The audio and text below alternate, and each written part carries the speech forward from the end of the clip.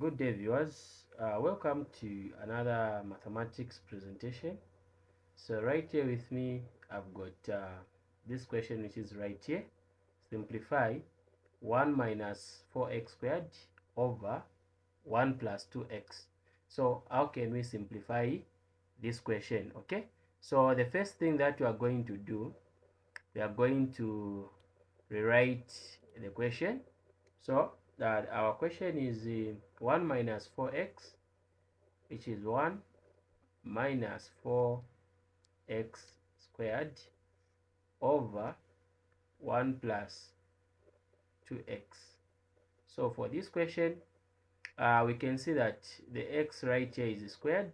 Okay, now this 4 is a perfect square, so we have to write it in index form. So we're going to have 1, we can square this 1 squared minus 2 squared, then x squared over 1 plus 2x.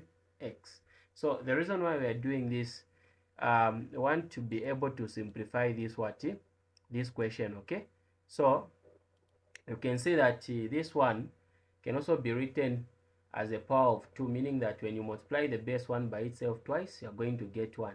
Then this 4 can be written in index form, where we write 2 to the power 2, the same as 4. Then this x was already what? Squared. So from this now, we can generate the idea of difference of two squares. So we are going to have something like this: 1 minus 2x in bracket, again 1 plus 2x in brackets, over 1 plus 2x. So the whole purpose of doing this is to make sure that on the numerator we cancel something with the denominator. So you can see 1 plus 2x, this is common to this. So here 1, even here a 1. So 1 into 1 is 1 times this, you get the same value. So we're going to have 1 minus 2x. So this is our answer. We have simplified. So thank you so much, everyone. Have a blessed day. Bye bye.